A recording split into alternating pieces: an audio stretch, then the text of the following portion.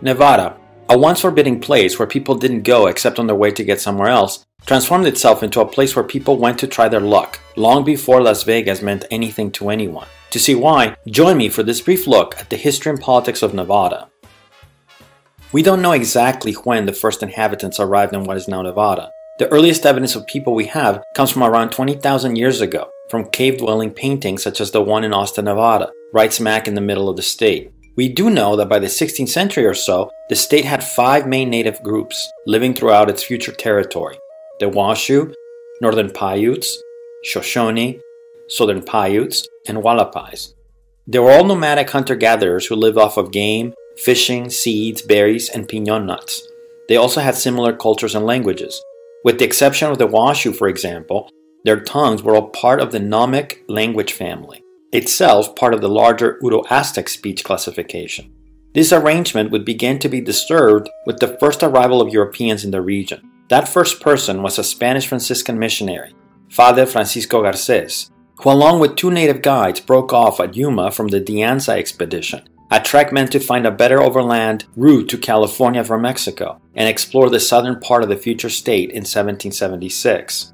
There were other expeditions in the next few decades. One of them, led by Arturo Armijo, followed a similar route and upon entering one of the valleys named it the Meadows, or Las Vegas in Spanish. Still, finding few things of interest, the Europeans left the region mostly unexplored, even as the Spanish crown claimed the entire future state and incorporated it into one of the interior provinces of New Spain, Upper California. Those claims were transferred to an independent Mexico in 1821, but that made little difference. Instead, British and American commercial interests began routinely sending expeditions to the region in search of furs. The 2 most important were Jedediah Smith in 1827 and Peter Ogden in 1828, who explored the Las Vegas Valley and the Humboldt River respectively. As trappers continued to come to the region, eventually a southern overland route between California and New Mexico was established that became known as the Old Spanish Trail. The new path opened the way for American settlers on their way to California, who began to traverse it in the 1840s, but the harshness of the desert terrain pushed people to go through a more northern route established earlier, the Humboldt Trail. This didn't always end up happily for those who took the trip. The most famous of them, the Donner Party, took a wrong turn in northeastern Nevada in 1846 and ended up trapped in the Sierra Nevada, where half of them died and those who survived had to resort to cannibalism. Meanwhile, Manifest Destiny made the US government increasingly interested in the northern Mexican territories, so they sent John C. Fremont to the area in the mid-1840s. The result was the first and most accurate map of the region. In 1848, the Mexican-American War ended with Mexico ceding Nevada along with much of the Southwest to the United States. This, coupled with the discovery of gold in California, exploded the number of people traversing Nevada and created trading posts along the northern route, which eventually became permanent settlements. The first of these was Genoa, established by Mormon pioneers in 1850. That same year, Congress began reorganizing the territory. First, with the Compromise of 1850, it divided the future state into the Utah and New Mexico territories, and later, throughout the 1860s, it created a separate territory which gained land from its neighbors in 1861, 1862, 1866, and 1868. Originally named Washoe, the carve-out was also renamed Nevada after the Sierra on its eastern border, an apt name as it would become obvious later. The 2 big reasons for the separation from the original Utah territory was that its Nevadan section was too far away from territorial authorities, and there began to be tensions between the Mormon and non-Mormon population, which soon became a major problem given the lack of federal presence. What really changed the trajectory of the state, however, was the mining discoveries, first of gold in 1850 and later of silver in 1859. The latter, what came to be known as the Comstock Lode, was found near Virginia City and ended up becoming the largest silver strike in the history of the United States.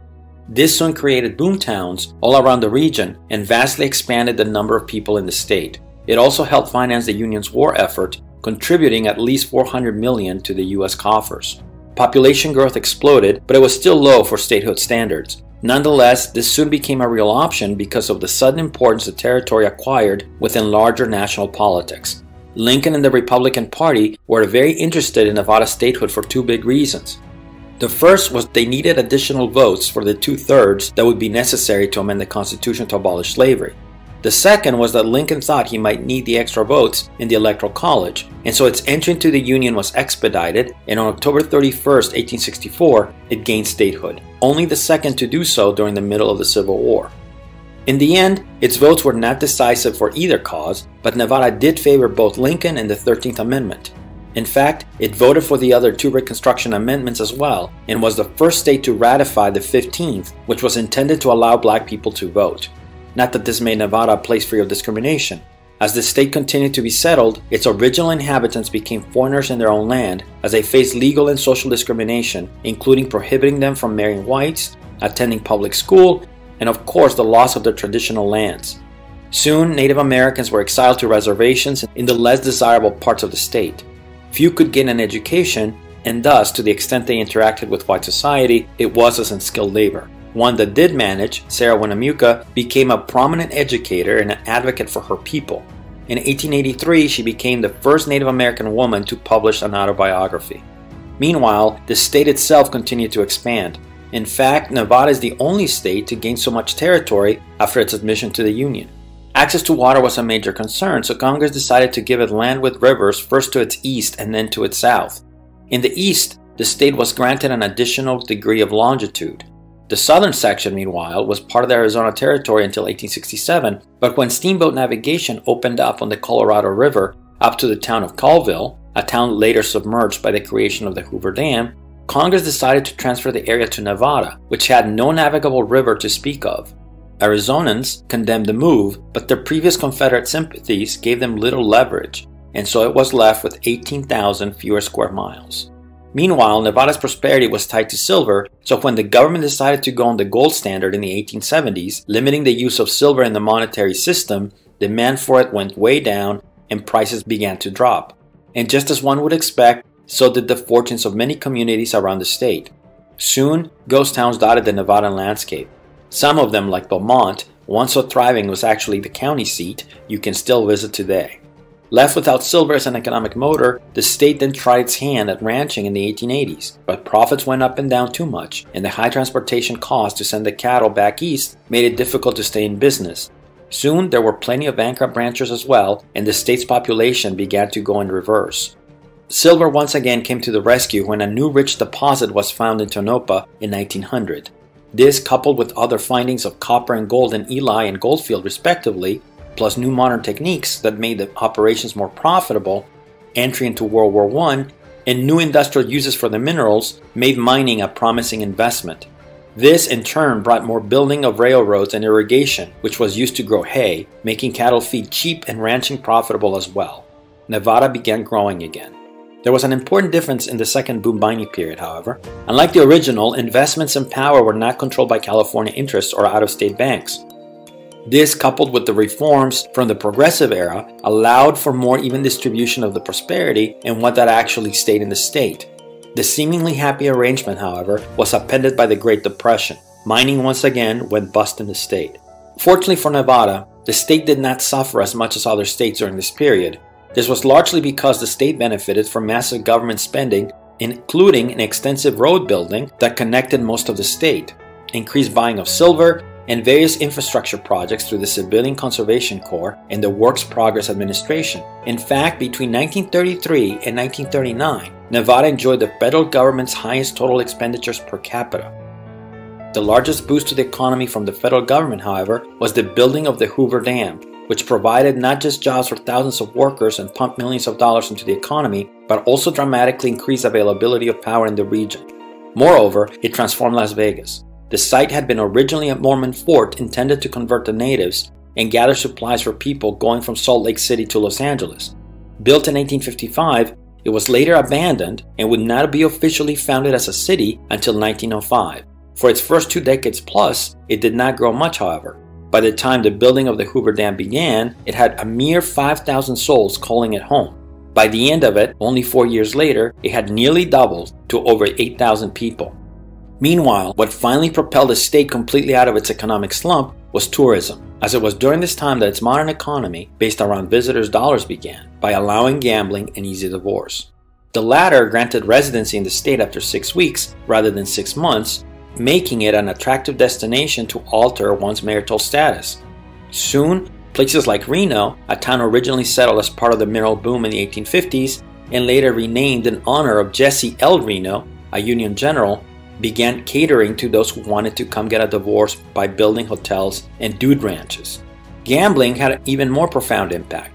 Betting on games of chance had been present as a form of entertainment in Nevada since the prospectors began to show up. But drunk men losing money in card games brought plenty of trouble, so the territorial governor, James Nye, first tried to ban it in 1861. For the next 50 years, there were on and off regulations that limited and then expanded gambling, leading to the development of slot machines and the first casino in Las Vegas in 1905, the Golden Gate Casino.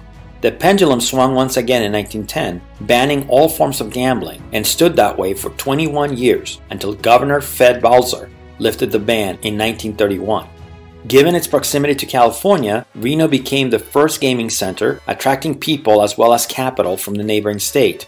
One of those pioneers was Bill Harrod, who went from owning a bingo parlor in downtown Reno to the first casino listed on the American Stock Exchange, and later to the creation of Caesars Entertainment.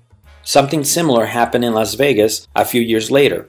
Thomas Hall, for example, the owner of various hotels in California, wanted to target motorists traveling from LA to Vegas, so he built a new resort on Highway 91 outside the city limits in 1941. Named Rancho Vegas, it was the first casino on the Strip. Other visionaries came from seedier backgrounds. The most famous is Bugsy Siegel, a mobster based in California who financed another early casino on the Strip in the 1940s, the Flamingo. Unfortunately for him, he was murdered before he could see his project completed, but he paved the way for the mafia's involvement in the development of Las Vegas. For roughly the next 3 decades, different mobsters would be involved in the financing and running of casinos, and some, like Frank Lefty Rosenthal, would be innovators, creating the first sportsbook run out of a casino. This, of course, brought crime and violence. Nasty characters like Anthony Spilotro, Joe Pesci's character in the 1995 film Casino, but eventually it also brought the authorities' attention. There were the Kefauver congressional hearings in the 1950s, the Black Book or List of Excluded Persons in the 1960s, and tighter gaming license regulations in the 1970s. By the 1980s, when the Midwest Mafia bosses were convicted of skimming off various casinos, their grip on Las Vegas came to an end. There was another pillar of Nevada's economy that began in the 1940s: defense. Nevada had vast open land, sunny weather, good railroad connections, and because of the Hoover Dam, plenty of cheap power. It was a good place to train in harsh terrain and test nuclear weapons, which the military did over 1,000 times in the state between 1951 and 1992. It also had senators that lobbied hard to get military installations in the state. Today, Nevada has 2 Air Force bases, 1 Army base, and 1 Navy base. Politically, the state has never been dominated by any one party for very long. Moments of complete dominance happened for the Republicans in the early 1860s and late 1880s, and for the Democrats in the late 1930s. But most of the time, the legislature and governorship have been held by different parties, or when they're united under a single party, crucial federal offices were held by the opposing party, as was the case in the early 2000s when Republicans controlled state government, but their senator, Harry Reid, was a Democrat that was also a Senate Majority Leader. Today, the pattern is holding with a new Republican governor, Joe Lombardo, in a legislature controlled by the Democrats. Because of this tendency towards skepticism of both parties, Nevada has often played the role of swing state in presidential elections. In fact, since 1988, the only person to win the state by more than 5% is Obama, twice. The winner of the other 6 elections won by only a handful of points every time. Meanwhile, the state's population exploded between the 1950s, when the interstate highway made it even easier to attract tourism, and the 2000s. The vast amount of cheap land and plentiful jobs that required little to no education in the gaming industry made it one of the last places in the country where middle-class status could be achieved with a high school degree or less. Since 2008, however, life has gotten much more difficult. That year's financial crisis saw thousands lose their homes and their jobs, or in the best case scenario, equity in their homes. The legalization of gambling in other states and its migration to online forums made it much more difficult to attract tourists to the state, and while this has led to some diversification, entry-level jobs have become more demanding and less well paid. COVID was another huge hit, which further pushed the gaming industry to reimagine a world where they could compete virtually. But this has not been easy. In 2022, Nevada had the highest unemployment rate in the country at 5.2%. And so once again, the state seems to be stuck in its boom and bust cycles, and facing enormous environmental challenges, particularly regarding access to water. It's too soon to know whether this will lead the state to completely reinvent itself as it has done in the past, but I wouldn't bet against them.